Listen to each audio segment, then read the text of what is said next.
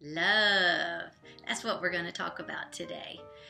Let's think about if I was in a relationship with someone, whether it be a friend or a spouse, and I spoke French and the other person spoke Spanish.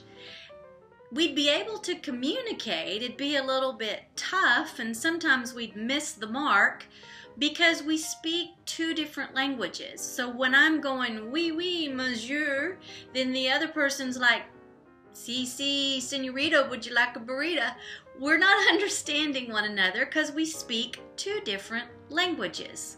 That's the same way that it is with love. I've mentioned it before, but if you've never read Gary Chapman's book, The 5 Love Languages, it is a very informative book that helps us understand that sometimes we miss the mark with the loved ones in our life because we're speaking two different languages.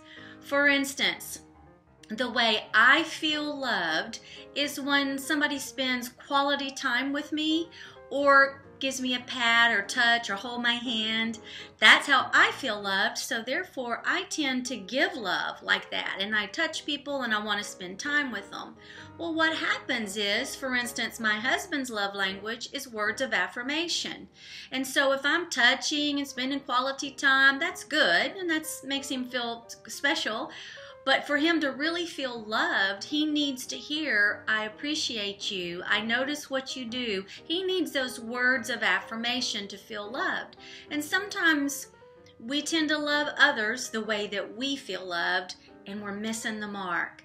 The 5 love languages in the book are words of affirmation, acts of service, quality time, physical touch, and receiving gifts.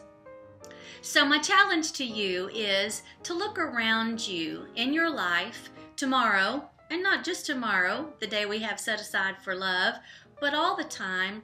Be aware of how they receive love. Ask them, how do you feel loved out of these 5 things? And then love them in that way so that we better communicate, we don't miss the mark, and we're able to love those in our life the way that they need to be loved. I hope everybody has a happy Valentine's Day and have a blessed day as well.